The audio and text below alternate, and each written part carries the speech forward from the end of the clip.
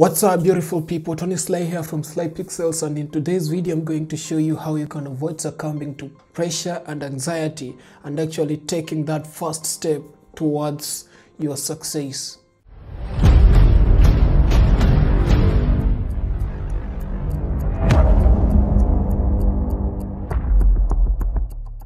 Yes guys, if you're new to this channel, I'm a rapper, singer, producer, cinematographer and songwriter based in Germany. I've been putting out a couple of different videos of late, like just trying to touch on different topics, music related and video related. But today's video, I just want to talk about something I've never talked about. I've always wanted to talk about this, but I've never been able to do it. At some point, we all have plans that we want to execute, like there's something that we want to achieve in life. The fear of starting to do something can be very overwhelming. What will the people think? What will the people say? How will they see me? And such questions keep crisscrossing our minds at some point, yeah? I'll take you back in time to when I was a kid. I wasn't exposed to a lot of stuff. I grew up in a country and I didn't know much about the modern world. Fun fact, my younger brother knew how to use a mobile phone ahead of me. Fast forward, I edited my first music video at the age of 14. Trust me, I was so impressed with this video. I showed everyone. I kept showing my friends and telling them, look at what I've done. I was so proud of myself. I used a free software called VideoPad. I had never watched any video editing tutorials, neither had I ever seen anyone edit a music video or any type of video. But I just did it. This music video was shot by my younger brother, who was 11 years or 12 years, I think, at that time. And he shot it using my mother's phone. My mother had just gotten a smartphone. I didn't have a phone at that time. I edited this video in my mom's laptop. At that time, I always had a dream of making my own film, even if it means a short film. You know, I always wanted to be a movie director, a film director, you know. And years later, I shot my first 3-episode series. The funniest thing is that we did not even have equipment. When I call this a short series, you might be thinking we had a director, we had cameraman and stuff. We just had a Nikon D5300, Yongnuo lens 50mm and an 85mm lens. A tripod, like a mini tripod, like it's a tripod meant to hold a phone, not a camera, you know. But it is what it is. I did it. We shot the whole series in one location within a circumference of 15 meters, I think. I think it's even less than 15, it can be 10, like just a small area. Shot a whole series in one day and finished it. You already know how unprofessional that was when I say that. The quality was bad. The sound was terrible. Everything was cringy. Damn, it was so bad. But guess what? I was so proud of myself for doing that. I felt so happy I had achieved something that I always wanted. I was so proud of myself when I made that series. I didn't know much about filmmaking. I had never watched any YouTube videos or YouTube tutorials, like these fancy tutorials showing you how to do this and how to do that, the cinematic stuff, I don't know what. I had no freaking idea. I was so sure that what I was doing is how it's supposed to be done. I was comfortably using Sony Vegas Pro 12. I had never touched Premiere Pro, you know. I had so much confidence in my work. Not because my work was so good, nope. My work was terrible. My work was so bad. But why did I have so much confidence in my work? I had so much confidence in my work because I had never watched other people's work. That meant I never compared my work to anyone's. It was just whatever I've done, that's it. I felt it was like one of the best directors in the world. Yet, I was not even among the worst, you know. I did not even qualify to use the word director. Like, using the word director is like an insult when you look at what I used to do at that time. I never watched other creators and compared myself to them. That meant I was never anxious and I never got any feeling of inferiority. I just created. I just did what I had to do. I remember screening this film at the university. And you know, like, there was a film that was coming before my short series. And the film that was coming before it was a documentary film which was done by, like, it was produced professionally, like a whole crew. There was a producer, there was cinematographers, there was a sound person. Like, everything was super professional in that film. It was a documentary film, so yeah, it's just a film. Our film was supposed to come after that. Mine was terrible. Like, it was so bad. The quality was bad. I had rendered it in 720.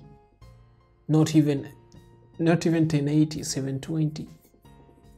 During the screening, as I was watching the documentary, waiting for our time to come so that we can showcase what we had, I started developing a certain feeling of fear, you know, because I was watching this film and I was like, this thing has really raised the bar. When we come in, people are going to boo us, people are going to insult us, you know what I'm saying? But funny thing is that this professionally produced documentary film, yeah, it got a lot of feedback, but there was still criticism on production, people saying it was so flat and it did not have maybe humor or something like that. A lot of people don't understand it's a documentary film. It should be educational. Most of the times, documentary films, they don't come with humor or such stuff. They just come with information. But again, the audience maybe did not understand that or something. I'm not sure. I'm not really sure. I was so nervous, I won't lie, after I heard the feedback that the audience gave, and I was just like, whoa, people are going to roast our asses off. Because if this is a professionally produced film and it still gets criticism, what will my stupidity like even get? I became so anxious at that point. I knew my sound was so bad, because when I was editing the video, I was just like, oh my god, this sound is so bad. But I still didn't care. When the time came, our film was projected, the people watched. My main goal was to make people laugh. The people laughed their asses off. The people were so happy. Although the picture quality was so bad, a lot of background noise, you know, some scenes were unsharp, like just a lot of cringy stuff in this film. But the audience didn't see that. The audience followed the storyline, and the storyline is what made the audience love this short series that I made. That meant my planning was good. My planning started with the script. That went fast. My script was good.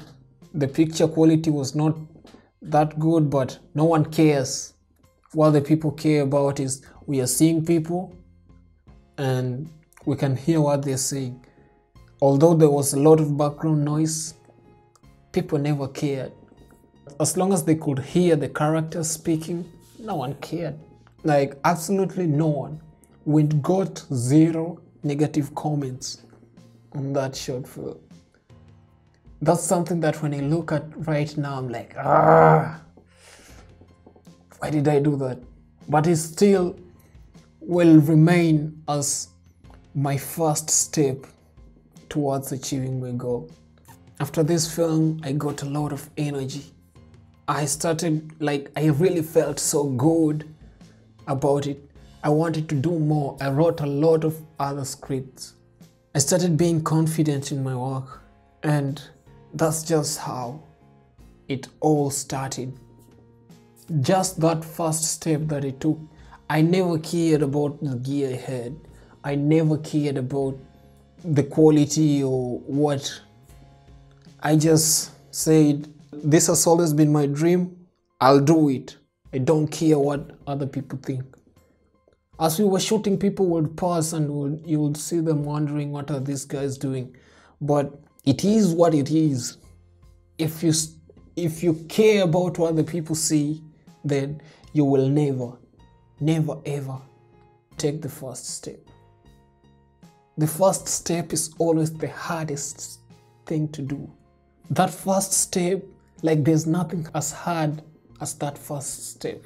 Waking up in the morning is always hard.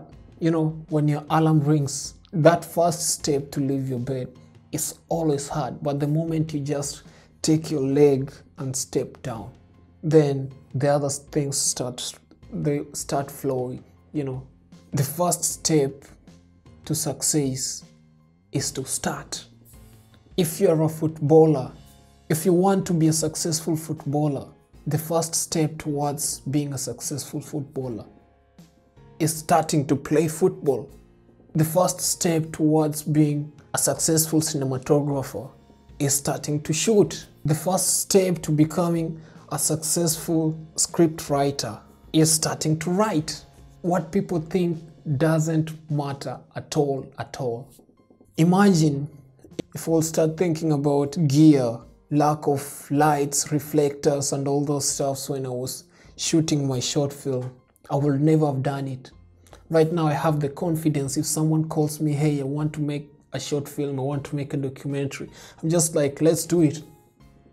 Like I don't even care that much, you know, because I already started it. I've already done it. I know. This has always been my dream, and I was always postponing it, although I never had a camera. But the moment I got a camera, the moment this friend of mine gave me his camera, it was done.